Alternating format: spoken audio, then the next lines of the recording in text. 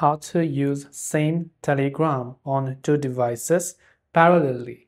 Now it's a rather quite simple process to use the same Telegram account on two devices, and it's not really much a question of concern as well, because unlike WhatsApp and so on where you can only use the main one as primary, that's not the way on Telegram. Here you can see I have logged in exactly the two of the same Telegram account on two of my different devices. Now they are basically just the same account as you would be able to see. Now the way this works is that in order to log into your Telegram on multiple devices, which means to use same Telegram account on two devices, you just have to try to log in using that phone number.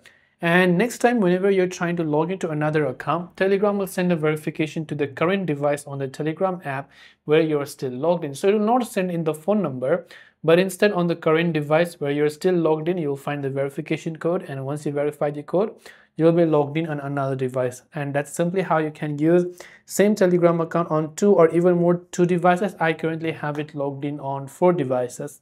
So I hope the video helped you. If you have any questions, feel free to leave them down. Thanks for watching and see you in the next video.